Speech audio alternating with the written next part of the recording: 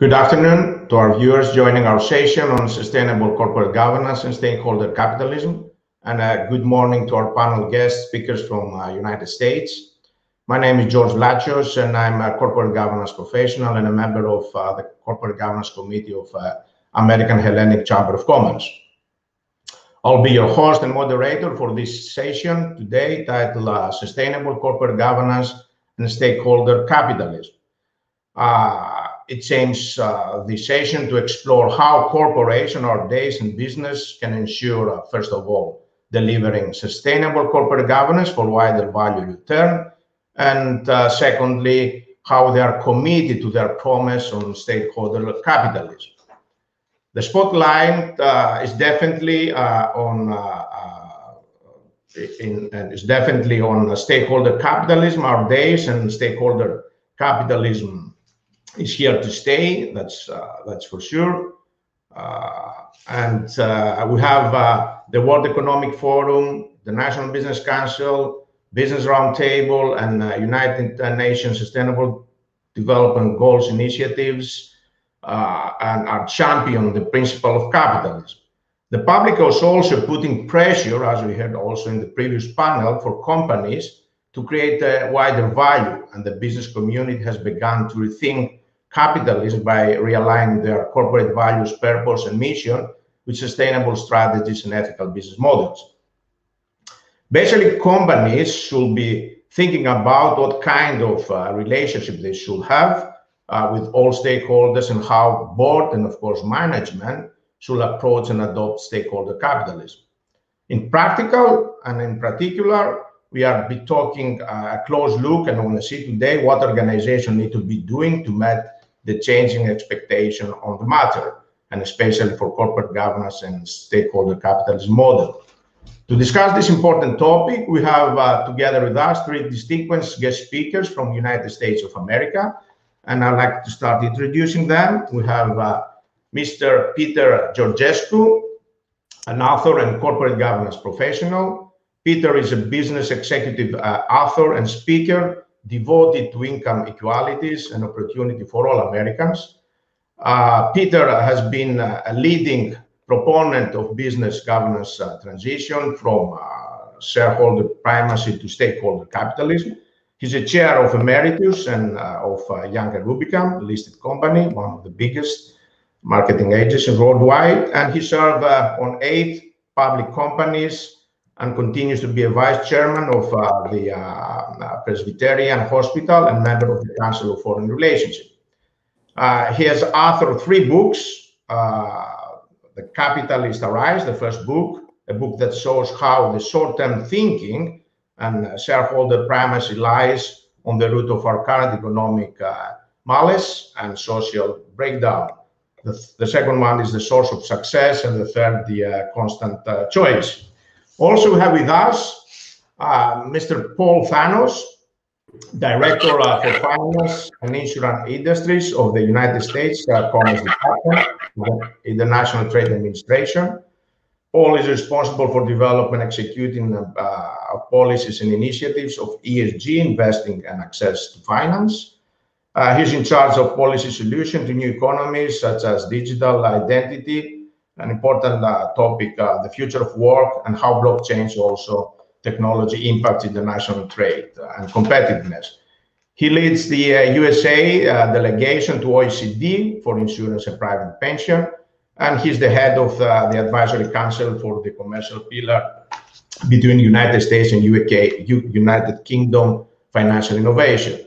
And he is also involved with Woodrow Wilson International, the famous one. Also have Mr. Byron Loflin, Global Head of Board Engagement from Nasdaq. Byron is the Global Head of Board Engagement in Nasdaq Governance Solution. He's the founder of the Center of Board Excellence, and Byron is recognized in the governance community of his experience in advising board chairs, board committees, director, and executive management teams in a full range of sustainable and corporate governance matters. I'd like to start this conversation with the first question. So to get started, I'll begin asking, first of all, Mr. Georgescu. Big business and institutional investors are under pressure on the issue of stakeholder capitalism today. But how you will, Peter, define the stakeholder capitalism? Can you provide to us your perspective on this? And then we'll go Paul and Byron. Thank you very much. Good afternoon, George, and my fellow colleagues, Paul and Byron. I'm looking forward to this conversation a great deal. And I would like to take just a small step back and revisit the notion of capitalism, because it's been challenged. It's been challenged from the right, it's been challenged from the left. People say socialism is better, and so forth. So what the heck is capitalism anyway? And I think it may be helpful for us to start there. And I will assert that capitalism as an economic system has been proven to be clearly the most successful producer of prosperity and growth than we humans have ever created. So I think that is a historical and economic fact. And so from my way of thinking, we should think of capitalism as an engine, as an economic engine, where if a company has access to capital, has access to sustainable, if you will, sustainable way of accessing any number of resources, financial resources, capital, human resources, anything that a corporation needs to work, to continue to work, a sustainable supply chain, for example. If it has access to those resources, those ingredients, and if it incorporates a few basic principles like prudent risk-taking, a wise use of incentive and rewards, and importantly, to consider investments in research and development, basic research where that is appropriate. If you put that bouillabaisse together, you end up with capitalism. And wherever that company may be located, it will produce extraordinary prosperity and growth. So that's capitalism. It's an engine-like thing. It produces it. But what it doesn't have is an ethical or moral component to it. And that's where governance comes into play. Peter. Yes. Yes, please. And governance, to just finish in a second, governance is, if you will, identifies the purpose of who the beneficiary is, who should receive the value and benefit of what this beautiful engine can produce. And that's the purpose of governance. And there are different ways to do it. Let's be sure that we understand that China is a capitalist economy, where the beneficiary is the Communist Party, which is fine. Different, if you will, governances existed in America. Shareholder primacy. The shareholder got everything. That was the governance. Now we're talking about stakeholder capitalism, and that's the difference. Stakeholder capitalism, multiple stakeholders. You can have a few, but you only start with the customer, because if you don't take care of the customer, nothing else matters. The workers, the shareholders. The company itself needs to be a stakeholder, a very critical stakeholder, because companies must change, adapt, respond to competitive environments, the changing consumer values. Then you have the communities in which the company does business, and of course, the larger community, our planet. So that's how I think of stakeholder capitalism. And the latter, the companies need to take into consideration and optimize, not maximize, optimize those 7 critical stakeholders. So that's my view of what stakeholder capitalism is. Thanks, Peter, for that crystal clear position. I'd like to attend the same question for Paul. So, Paul, what's your input? How will you define the stakeholder capitalism nowadays, from your perspective? Thank you, George, and it's really great to be here with Peter and Byron. I think Peter gave a pretty good sort of picture of stakeholder capitalism. There's just a couple things, I would add. First, there's probably no one folks, one definition for the topic or the issue of stakeholder capitalism.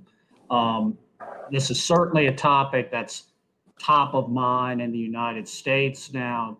Yesterday there was the annual hearing in the U.S. Senate of the banking CEOs. So all of the CEOs from the top U.S. banks do their annual hearing. The first question these CEOs got from the ranking member was about stakeholder capitalism, not other issues that are important to banks, but it was about this topic. So obviously it's very top of mind. So if I were to sort of define it, probably the best way would be that it's related to either a business framework or a business strategy where there's accountability not only to shareholders, but to stakeholders. And then, you may ask the question, well, who are these stakeholders? Who are we talking about? Well, those stakeholders can be customers, employees. Probably the customers, as Peter mentioned, is probably the top one, but customers, employees, communities, suppliers, but also shareholders. One of the misinterpretations of this whole concept of stakeholder capitalism is shareholders are basically not important. And I don't think that's true. I think they're still important, but so are these other groups, organizations, entities, etc.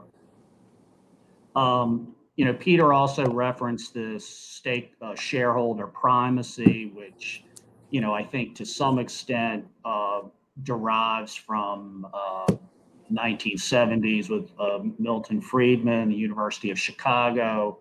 And, to some extent, I think stakeholder capitalism rebuts Friedman's concept. A corporation should increase shareholder value, but shareholder value should not be looked at in isolation.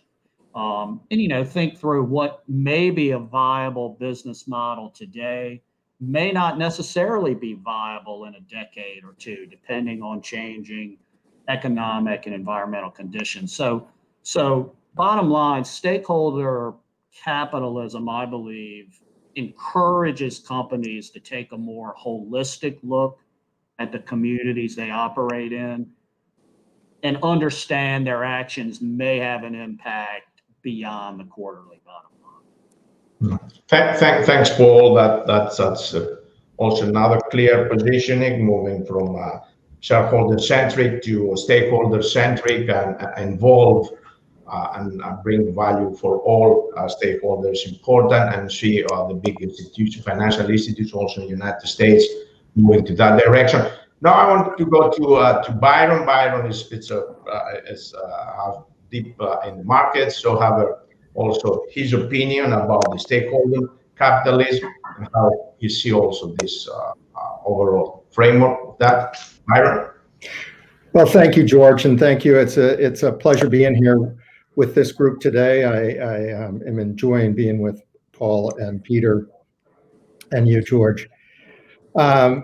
First, I'd like to say thank you for hosting this and thanking the Chamber for hosting this, because, when I think about it, here we are in virtually in Greece, one of the birthplaces of governance in our world today, and really a place that we all grew up learning about modern governance through the ancients in Greece. And I think that's relevant in what we're talking about, because we're a part of an evolutionary process. And what I hear Peter and Paul emphasizing is this is part of the evolution of capitalism. We learn from what occurred in Chicago back in the 70s, but going before that, when we look back in the 50s around the world of business, Drucker and Deming and those folks who were leaders at that time, they were really advancing a type of stakeholder capitalism that we're talking about, We did kind of detour for a while in the 80s and 90s. I think that was a part of when I go back and look at the history of it, I've been watching documentaries, and I find this relevant because there were things going on in society, you know, in the United States, it was post-Watergate. We were looking for reasons to find a way out of things that had occurred in the 70s, Vietnam, Watergate, these kinds of things. And we found that business was one of the drivers or engines, as Peter described it, to help us emerge and to also take this kind of capitalism around the world. I think what's important about what we're talking about today is we're not trying to undervalue any of the members of the stakeholder groups. In fact, we're trying to elevate them. And to those shareholders, I mean, certainly the shareholder is near and dear to the Nasdaq heart, because we don't have a business without the shareholder. And I originally was an entrepreneur. So my first thoughts were in terms of starting a company.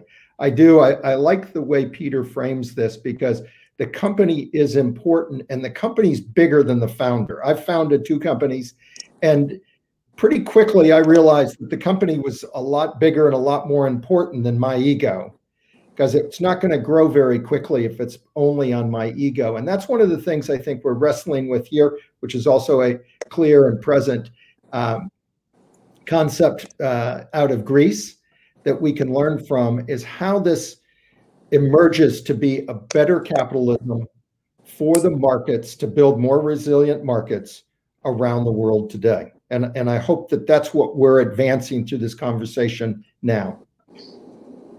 Thanks, Byron. It's important that you have your positioning that the company is more important than the ego of the major shareholder or founders. And you talk also for a model, the right corporate governance model that the company should have. And this is my next question. Here is my next question. Now I'd like to start again with Peter. So Peter, for your perspective, what are the long-term benefits for companies to make the shift from a balance sheet to a value sheet? So we have a lot of talks about the previous panel about ESG metrics, blah blah blah, etc. We have a push coming from European Union and with some taxonomy regulation that are streamlining a lot of non-financial reporting and indicators that help companies to move to that direction for more sustainability that will create wider value for the communities and overall. So moving from a classic balance sheet to a value sheet, how you see what companies should follow? What corporate governance model should follow in order to make this happen? Well, I think we all, actually, the 3 of us are in violent agreement as to the general direction of what stakeholder capitalism means. But it's important for us to understand the basics. And I think the challenge today is to begin to transmit, if you will, or move beyond the principle of saying, okay, so we have these 7 or so stakeholders that we just defined and talked about. So what do we do next? So now, as a matter of fact, it's interesting because we are in the early stages of a transition to stakeholder capitalism. This is the beginning of the process. It's not the end. We're not even practicing, except this, which is very interesting. The most successful companies probably in the world today have been practicing instinctively stakeholder capitalism for a long time. Plenty of examples of that. Big companies, even some of the banks, financial institutions, retail companies in America, to give you an example, places like a discount retailer, to pick on Costco, toughest margins in the world. The way they succeeded is they started with the workers. And they said, why workers? Why are they important? Well, workers are important because they are probably the only people, your employees are the people who can produce increases in productivity and increases in innovation. And in the 21st century, those are the two drivers. You will win in the marketplace if you can drive productivity, if you drive innovation. And only the workers can do that. So what has to happen? Each one of the stakeholders has to be identified. A criterion has to be developed in terms of what does it mean. For example, I'll give you one other example. When we say pay people better, what do we mean by that? It's not, okay, let's raise salaries, everybody, by 20% to take care of and pay people better. That doesn't work. It's not sustainable. So what we're saying is let's pay people out of the incremental value of what they produce. So what we need to do is to encourage workers to produce incremental value. But for the first time in the last 40 years in America, the employees, also not just the CEO and the C-suite, but the employees needs to share in some fashion out of that benefit. So stakeholder by stakeholder, we have to develop criteria for and measurement. Measurement is critical. If you don't measure something, action, it's not going to happen. So what we need to do now as a next step is to begin to develop criteria for each one of the stakeholders. Each company needs to do that, and then begin to measure that, including, as you mentioned, what do we do about environment and climate change? So everything needs to be articulated with purpose and measured, and that's what the next evolution of stakeholder capitalism needs to become. And by the way, as a PS, my friend Byron and I have been hard at work on trying to develop exactly this kind of a criteria. But that's what needs to happen everywhere.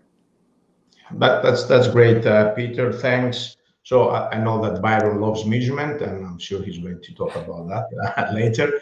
So I'm going again to Paul. Paul, the same question for you. You influence. You lead, you support the American companies leading the way worldwide in terms of how to approach stakeholder capitalism, and I'm sure you're really involved with the topic. So what the United States advise the companies to do in order to develop the proper models in order to deliver that? Well, let me just say that in terms of long-term benefits for companies shifting from balance to value sheet and how that ropes in maybe to the American context. So first, I think companies that a balance sheet and a value sheet approach, again, that doesn't have to be mutually exclusive.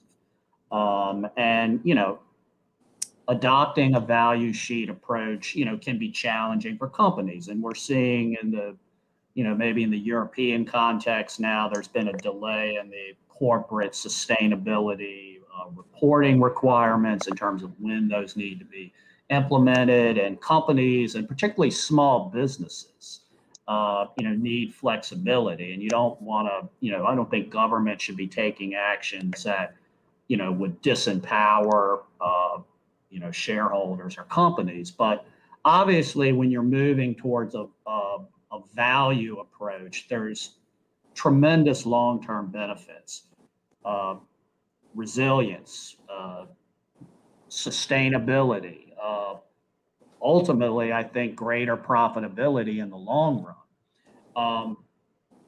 And what's really essential, I think, to a value sheet approach is what is managing risks.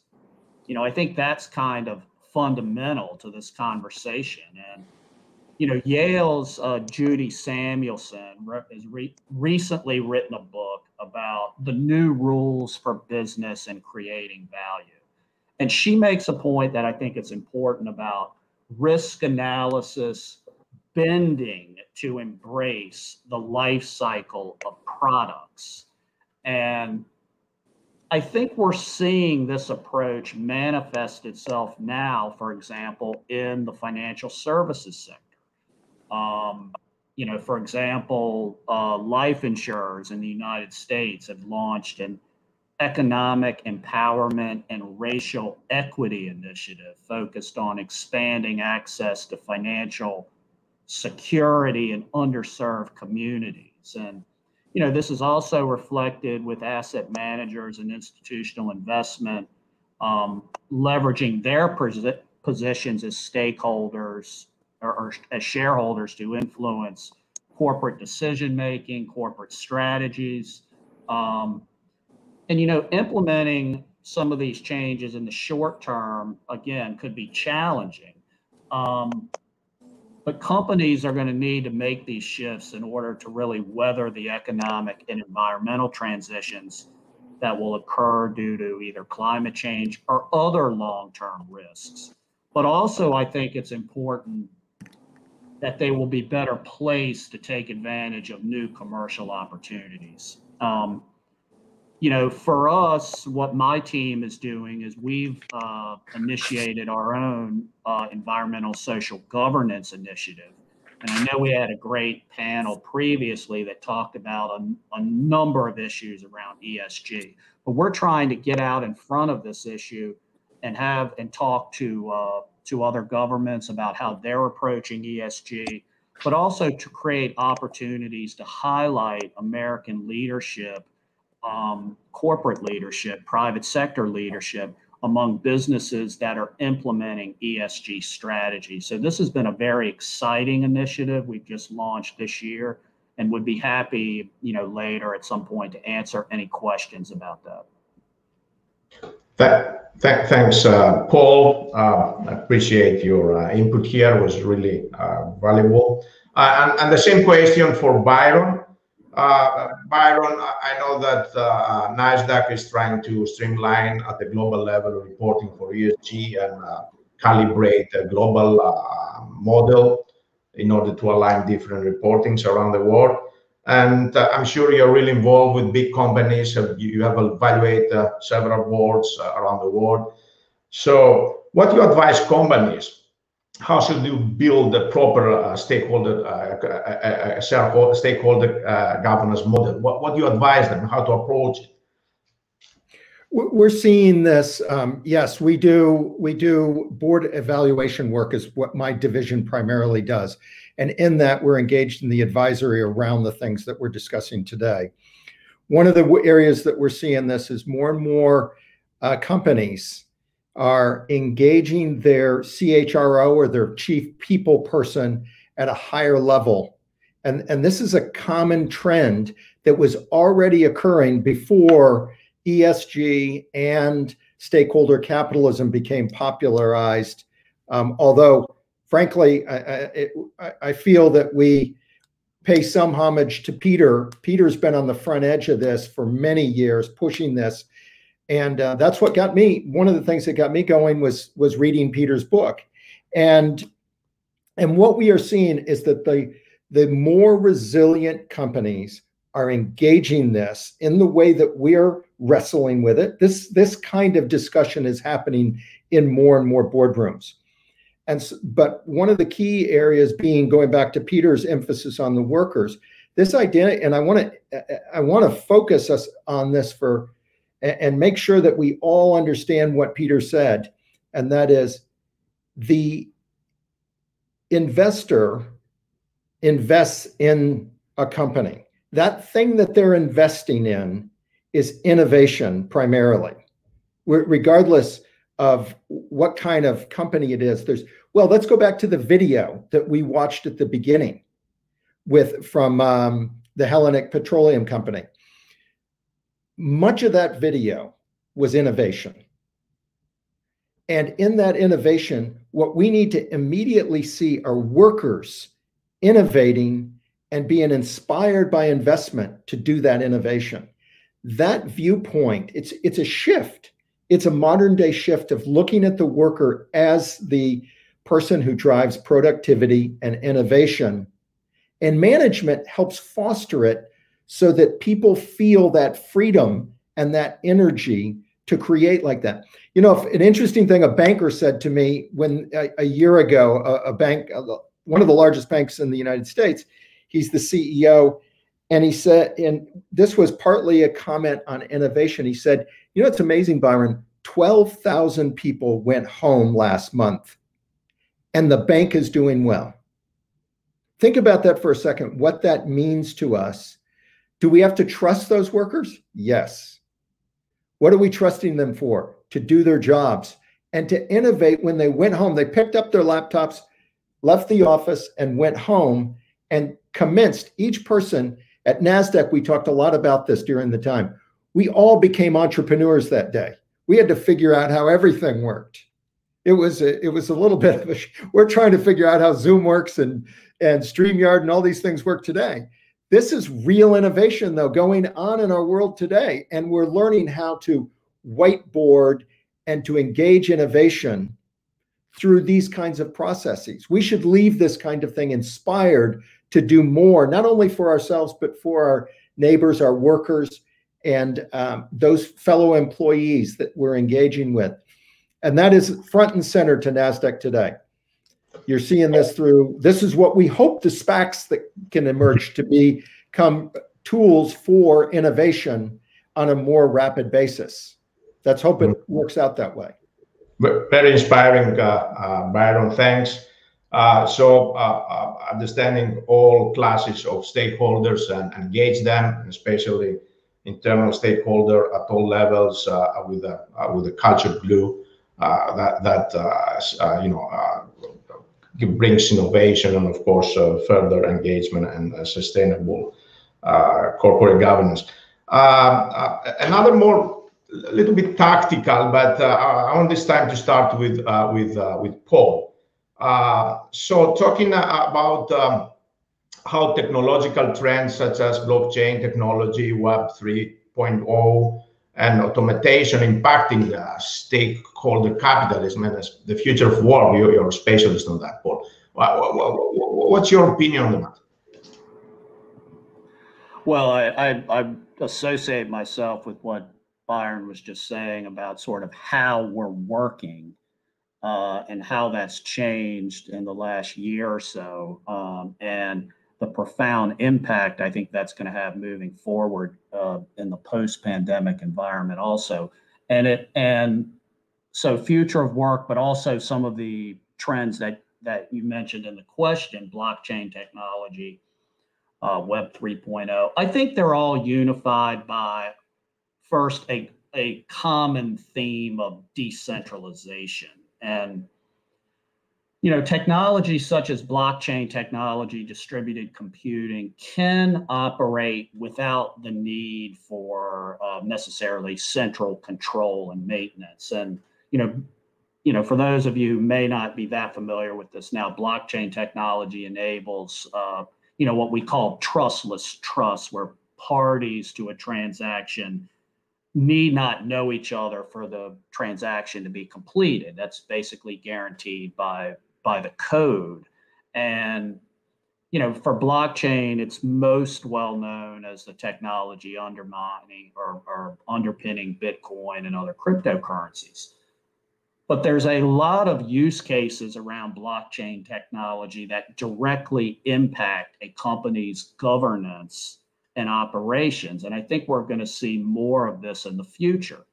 There are major use cases. I think Peter at least touched on a little of this in terms of supply chain when we started this discussion and how important that is for stakeholder capitalism. Well, blockchain technology can help guarantee a company's products are in compliant with environmental and social claims.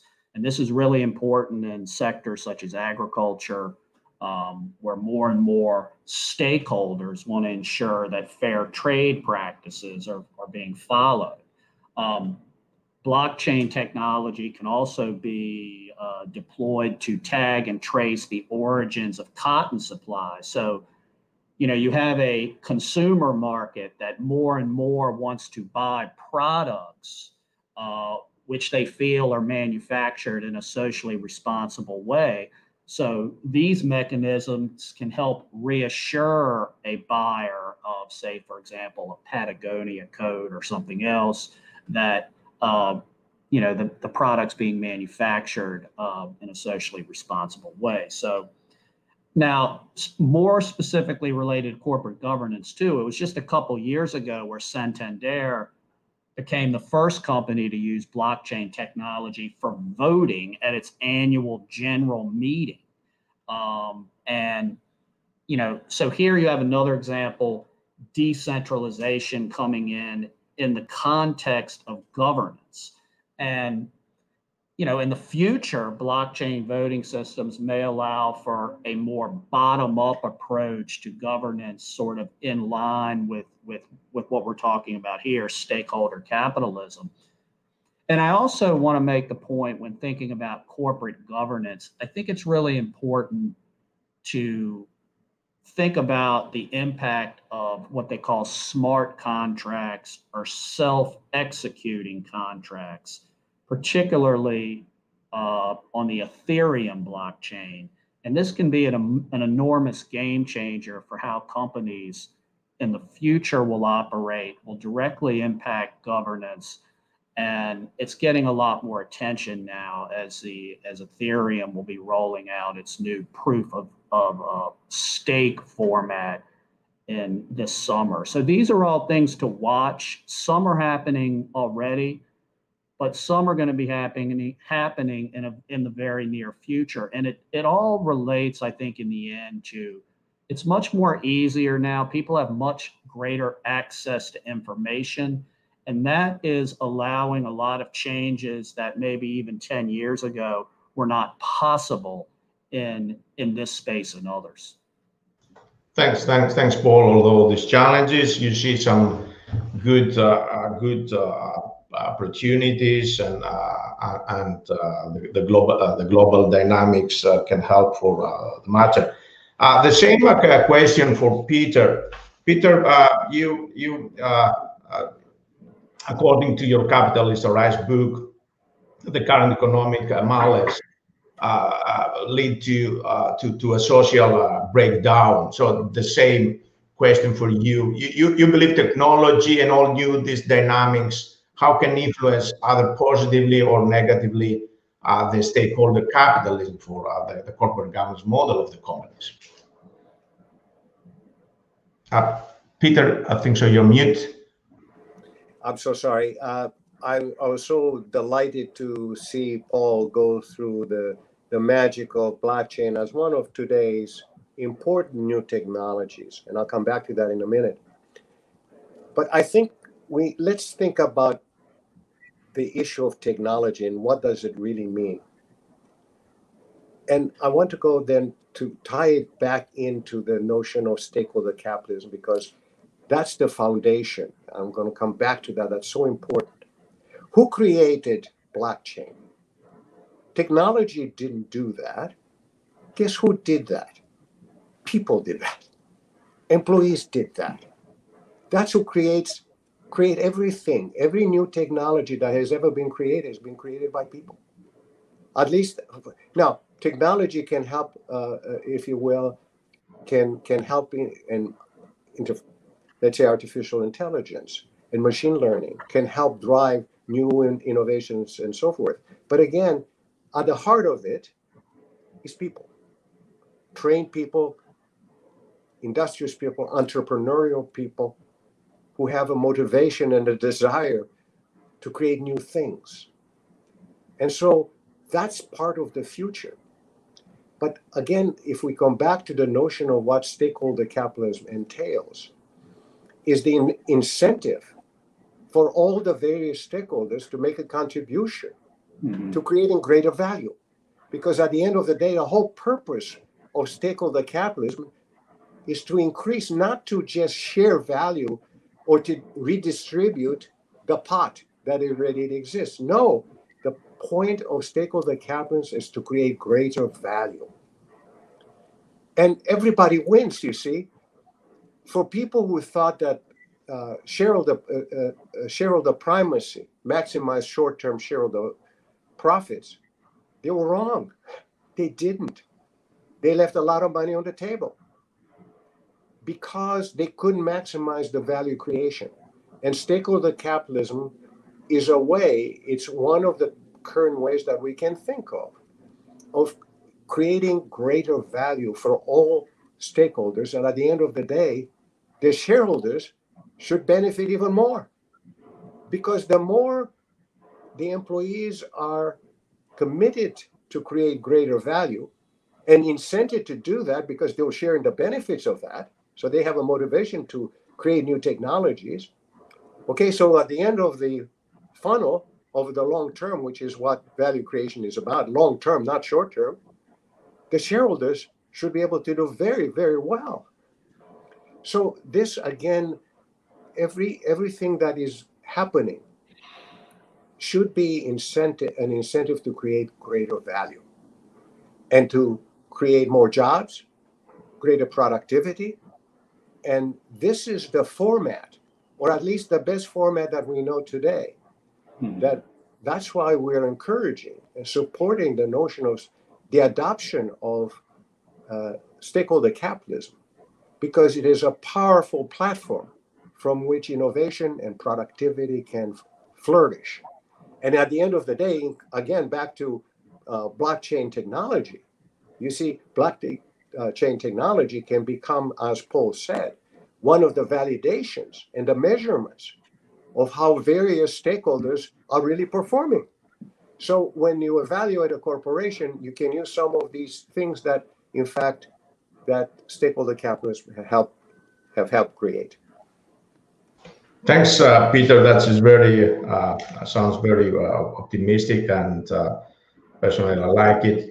So setting the foundation within the companies with purpose and value, you can stretch more values to share, even for the shareholder. Byron, you're working in a market operator, but of course, it's a technology company, Nasdaq, and involved either with a lot of companies around the world through platforms, etc. So how you see technology evolving with the stakeholders capitalism model, and how that can influence at the end of the day to deliver value to all stakeholders, and mainly the future of the world, as we discussed in Paul. Sure. Very, very constructive gave it to us. So I'll use one prop. This little device that we have is a key part of the technology over the last 10 years or so. It's made Apple arguably the largest company in the world today. And yet, what does this imply? I mean, to Paul's point about blockchain, there will be blockchain technologies being incorporated to apps on this device. But another thing this device has done, it's connected now roughly 3 billion people around the world. That means that those people, those workers, all of us, are in this together more than we've ever been before. We can read about what's happening in COVID around the world in a matter of minutes through various technologies that are loaded on this device. It also means that workers now, we all know sort of fair value. We're all figuring this stakeholder piece out in terms of what is fair value. I think that this technology will continue to accelerate the disruption, not only socially, but in terms of the business environment, of people wanting to be a part of this. And when I say this, the whole capitalism that Peter outlined at the beginning. So this linkage between technology and governance is an important one for us to wrestle with well, because whoever's controlling this technology in the future will be controlling a lot of what we're talking about. And the thing I like about Paul's description of blockchain technology is that there is distributed, through this distributed ledger system, there is distributed accountability. And that accountability is within the system of blockchain. It's important that this play out well, whether or not it's in healthcare. I mean, we would all like to see increased blockchain technology enter into healthcare and help us figure out how to wrestle with things like pandemics, because we didn't do that. We've wrestled with it okay, but we really didn't do that great a job. I mean, the week after the announcement that basically COVID was going global, that was the most confusing week in the media I've watched in years. People had almost no idea what was happening in their own way. The pundits were looking at each other on news shows and kind of, they were talking, but they were really just throwing their hands up and saying, we don't know where this ends.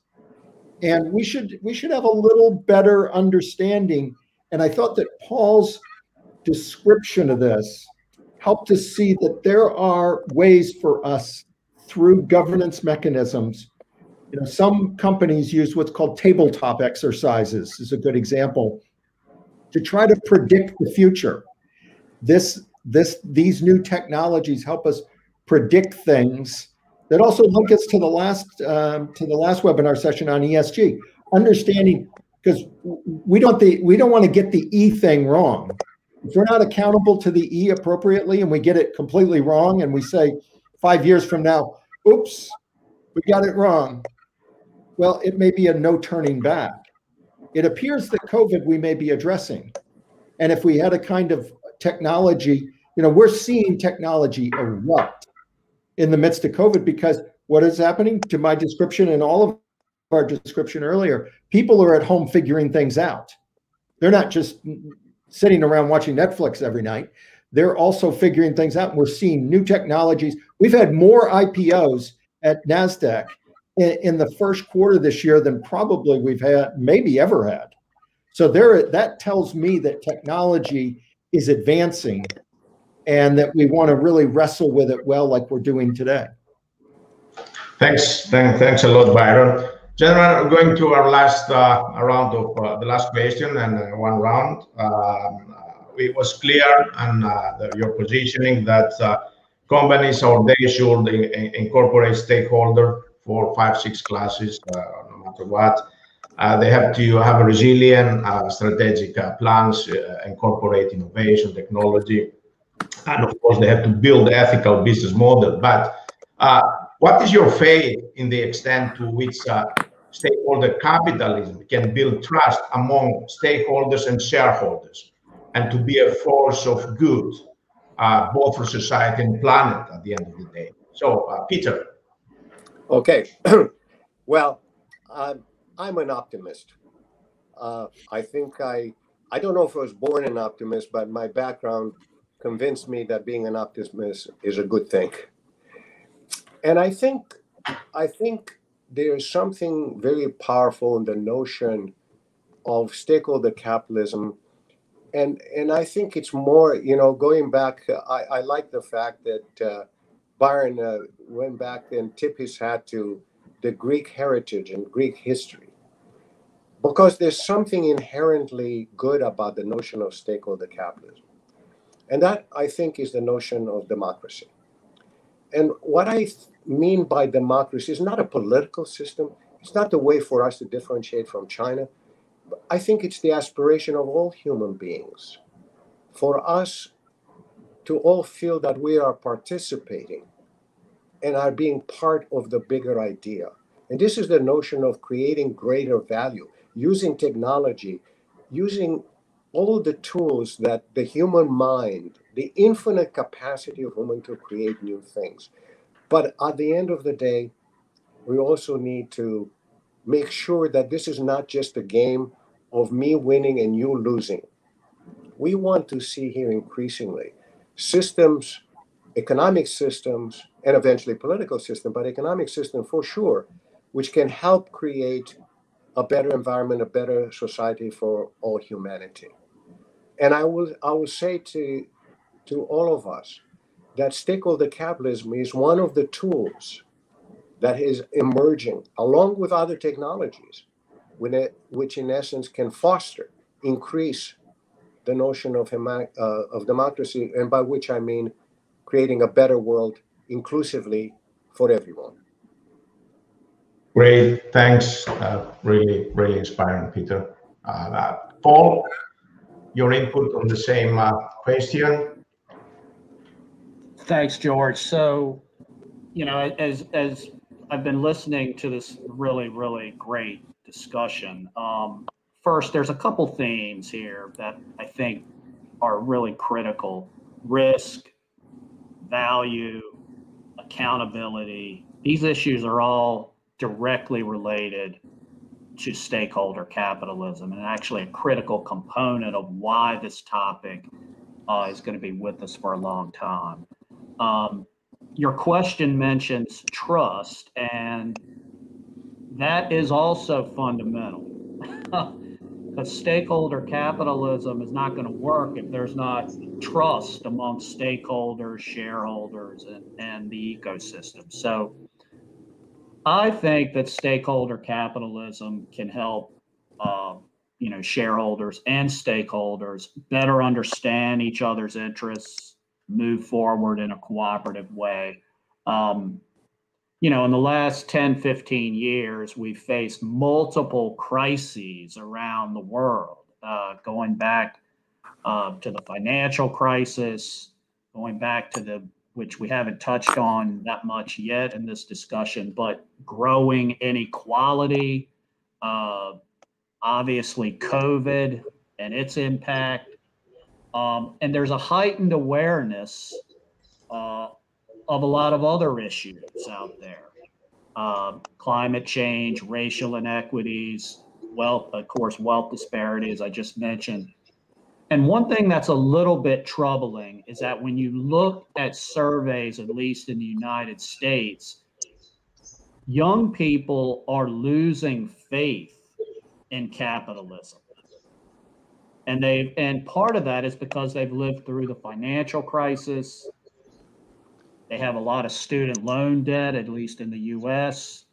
There's not as many good middle-class jobs as they used to be. And also, again, the pandemic. So when you throw all this together, we can't continue, I don't believe, as business as usual. A few years ago, I was at a think tank. I had a sabbatical from the government, and I was fortunate to be able to write a piece then in 2016 about inclusive capitalism is what we called it then, but I think the more appropriate term now is stakeholder capitalism. And I pointed out some things then, and since then a lot has changed, but some of these issues are still with us and maybe have become bigger problems. So I don't think stakeholder capitalism should be understood as a trend that's going to subside. I think it's going to be the approach that companies will need to, one, restore the public space in markets, two, to prepare for the challenges of the future, and three, to be successful in the future, to create value. So manage risk, create value, and maybe even provide a viable contrast, maybe a Western model that maybe would be a little different than other models out there from other countries that have more state-directed economic planning. And that might be more appealing to some people now because of market failure. So I'm excited about this topic and excited to be working on it in a small way. And there's just so much more work to do, and we'll just have to see what happens. Thanks, Paul. Again, very inspiring your input. So I like to close also with Byron's input on the topic. Well, there are two items clearly came through today, and that is balance and trust, and balancing the interests of each of the stakeholders, and that each of the stakeholders trust the others. When it's far out of balance, we have things like what happened in 2008 and crises. And when they're in balance, we see companies flourish and grow. And one of the things I'll close on is that good governance is a foundation for everything we're talking about, whether or not it's over in the political area, where I don't spend much time, but but the parallels are replete between the political and the governance in a business, and that good governance is foundational to every company, whether or not you are doing it intentionally or unintentionally. It's going to happen upon you, or you design it and you can structure it. You know, one of the famous sayings in business is structure is your friend. Developing good processes and structures are a friend. That's one of the things we're trying to do together today. And hopefully that there's a sense of feeling ownership of developing good governance structures and working together between, we're in the United States, but we are involved in Greece, and Greece is an important part of the business world to us, to many Americans. But I'll close on this. This week was Bob Dylan's 80th birthday. I was a child of the 70s and 80s, and many of the things that I learned came out of, some of the things I learned came out of Bob Dylan's voice. And then one other, for those of you that know a band called The Police from days ago, but a guy named Sting was the lead singer. Well, I find art and governance need to move together well also. And so the art of these two people touch me in this way. One, the times they are a-changing. One of the famous Bob Dylan lines. And if you're not changing with them, whether or not it's technology or governance, I would offer, go back and listen to more Dylan, because he did a good job of predicting a lot about the future, which I find artists do pretty well. And then this is a tender line in a Sting song, "Don't the Russians love their children too?" And it goes back to when many of us were younger, and the idea of nuclear war. Why in the world would we do that? It seems absurd. I happen to have written my first job was writing a paper on the MX missile. Scared the living daylights out of me. This thing can, you know, do significant damage. Well, I'll close with this. If we get this right, civilization improves. A fundamental part of the ancients in Greece was to help us improve as societies as we emerged and grew. If we don't get this right, shame on us. And I think I hear this from Paul and Peter, really shame on us, because we have all the tools before us to get this right. So the challenge as leaders is to do well. And as a board member, a leading board member, I was on the phone with 2 days ago doing a board evaluation. He said, you know what's important about this is doing the right thing. We know how to do it. We know what the right thing is. If you're a reasonably intelligent person, you know what the right thing is. But you got to do it. So doing the right thing is doing the right thing. And that's a lot about, you know, to bring it down to a simple phrase. I don't know if that's a common phrase in Greece. George teaches me these kinds of Greek phrases. So I'm sure there's a better translation than just doing the right thing is doing the right thing. But it is core to governance, is having that sense of we're doing the right thing. And I think that that's what stakeholder capitalism is about today. So thank you, George. Thanks a lot. It was really inspiring. We ran out of time, unfortunately, so I'd like to conclude with one sentence. Sustainable corporate governance is simply the forerunner of the new era of stakeholder capitalism, and stakeholder capitalism is here to stay, and we are responsible to make this happen. We really appreciate your valuable input and your commitment and the good talks for our country. We appreciate it a lot, and we'd like to see you again in our panels. So on behalf of the American Hellenic Chamber of Commerce, I'd like to thank you, all panel guests, and being with us and share this experience. And I hope you to inspire on the future of stakeholder capitalism. Thanks to our distinguished speakers, and I want to give the floor, the digital floor, to the next chapter for the new law and the self-regulation approach deriving from Hellenic Corporate Governance Code. So, Mr. Xenophon Avlonitis, Executive General Manager and ex-chair of the Hellenic Capital Market Commission, is going to host our three distinguished speakers, Mrs. Anastasia Stamou, Panagiotis Yiannopoulos, and Nikos Dimopoulos. Thanks again for your time and listening to us.